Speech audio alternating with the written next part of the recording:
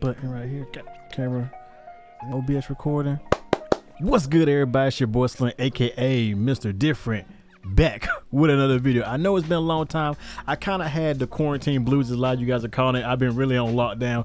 It's not really just that, it's also I was really burnt out on YouTube, on making videos, on making beats, on everything. I just needed a time away from social media in general, and just to kind of collect myself. For the past few weeks, I've been just relaxing, enjoying life, and just getting some stuff done around the house and all kind of stuff like that, and some back-end business stuff. But now I'm back with another video, and we're gonna start off really good today. So today we're gonna talk about RC-20 and is it worth it in 2020. Now you're probably thinking to yourself, why am I talking about RC-20? What's the point of RC-20? Well, RC-20 in the past few weeks I've seen getting a lot more resurgence now that it's a little bit cheaper. It's still going to sell like every other month. It goes on sale for like 50 to 60% off.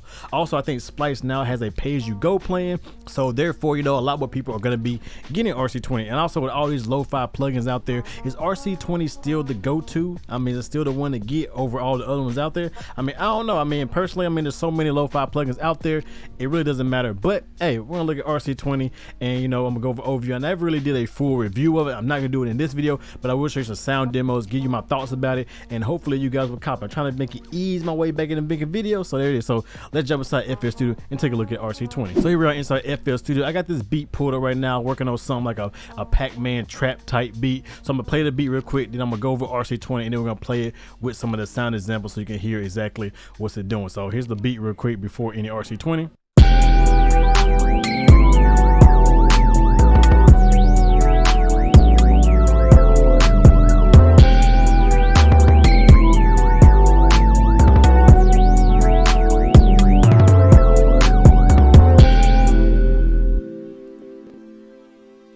So I got some nice pads, got a nice little Pac-Man type ARP sound, and I got some crazy 808s in there. So yeah, but now we're gonna start looking inside RC-20 and seeing what it actually can do. So here's RC-20 pulled up right now. As we can see, I got to put up on my Electric X. That's my Pac-Man sound, so I'll mute that in just a second. But let's go over RC-20 overview, and then you know, so you know each individual thing it does before you know we get into actually making a sound and making a color with it. So as you can see, it's made up of 3 different parts.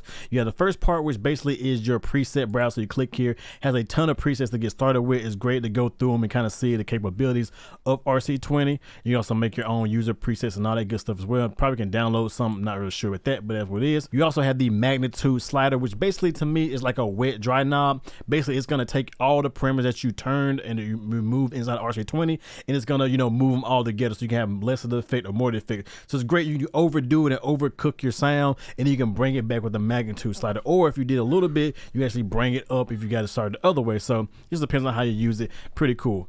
Next, you have each of your different modules. There are 6 in total, from noise, wobble, distortion, digital, space, and magnet. What they each do is kind of self-explanatory, but I'll go through each of them right now. So we got your noise is basically like, you know, your vinyl crackle, your tape crackle, cassette tape crackle, all that.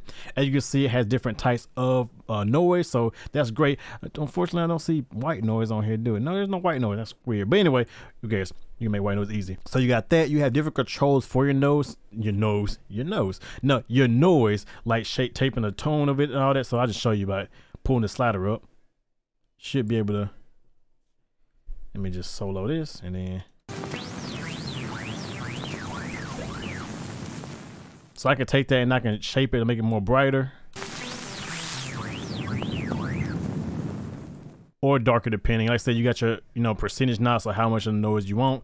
You got follow, tone, and all that good stuff right there. And you got this flex control, which basically adds some organic nonlinear faction. So basically it's like a randomizer for each of these as well. So that's kind of cool to play with. So definitely play around with that flux right there. So next we got the wobble, which is basically your tape wobble and flutter. Pretty self-explanatory. You know, you get the little,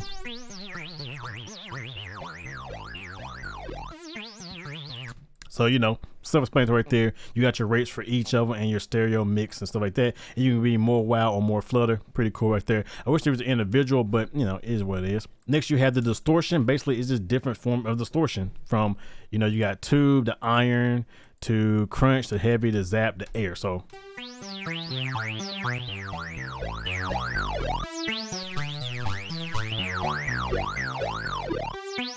so different type of, you know, distortion right there, and you can focus on what frequencies it mess with as well. Pretty dope. Digital bit reduction, pretty simple explanatory.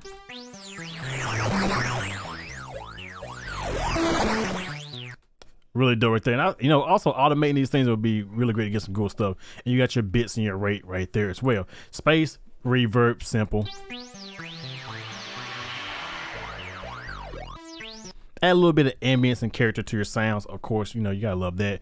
And your magnet would be kind of your wear and your flutter. So basically the age of the sound itself. So, you know, it gives dropouts and stuff like that.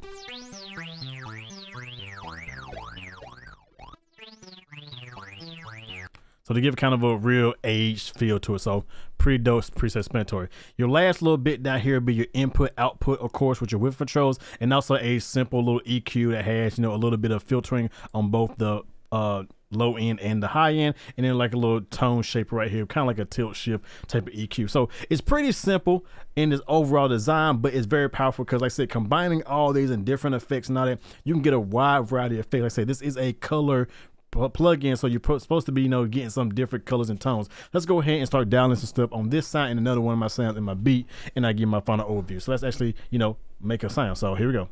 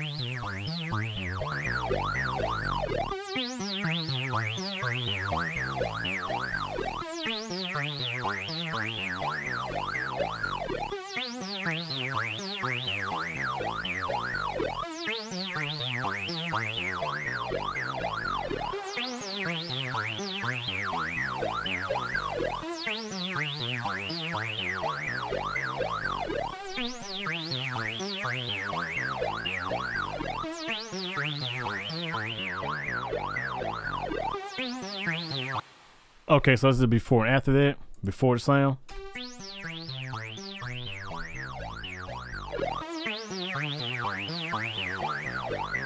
Pretty simple, but I'm gonna bring back the magnitude just a little bit on this.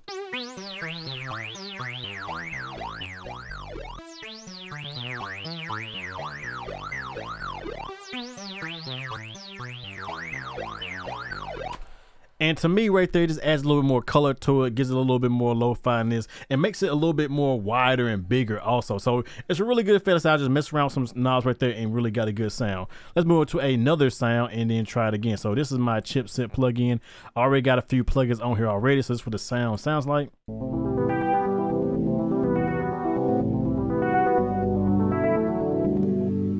now we need to make it a little bit more lo-fi. So let's go ahead and dial in something right here as well.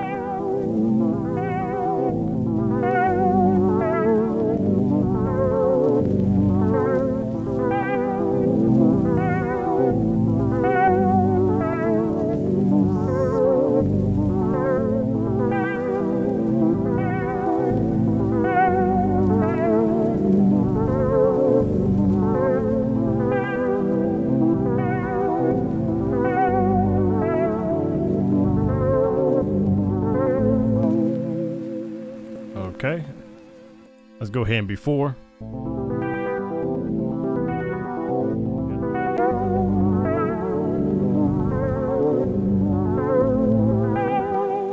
Magnitude down a little bit.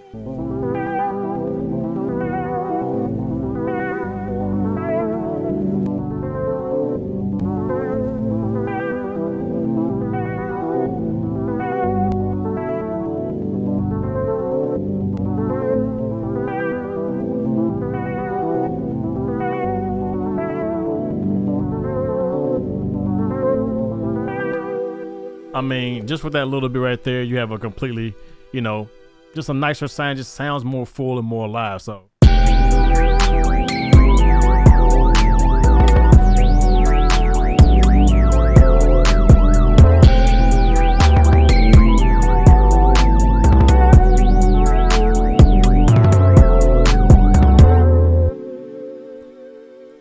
Now it sounds like some lo-fi dark trap type stuff. So what do I think about RC-20? In my opinion, it is probably the easiest to use, and it's really great for sample creation. I know there's a ton of lo-fi plugins out there, new, old, cheap, expensive, good, bad. I mean, there's so many options out there. I use several different lo-fi plugins and stuff like that, but to me, RC-20 is the one that I usually go to first. And then if I can't get and then I kind of build my base color with this, and then I use something else like vinyl or sketch cassette or DAW cassette or VHS, or, you know, I got so many different ones out there, you know, and just kind of build upon that. But RC-20 is usually always going to be one I'm gonna start with. If I can't get it with there, then I start looking at other plugins. And like I said, for the fact that I say it goes on sale every other month for like $50, $60, 60% off and all that. And right now I said Plugin Boutique, not Plugin Boutique, the Splice has it going for the pay-as-you-go plan. I mean, you can't really beat RC-20. I'll leave links in the description below for all these. In my opinion, RC-20 is still a very relevant plugin in 2020, and you'd be dumb not to pick it up. So yeah, go get it. So with that being said, hope you guys enjoy. Like always, your boy Slim, aka Mr. Different, not motivated by the money, but like, comment, subscribe, and views. Your favorite nappy-headed producer. Sorry I've been gone forever. Hopefully I'll be here to stay and won't be messing up and won't be taking forever to make videos again. So bear with me. Let me know what you guys want to see in the next video. And I got a bunch of stuff coming later this week and the weeks to come. So with that being said, hope you guys enjoy it, and I'll catch you guys in the next video. I'm out. Yeet.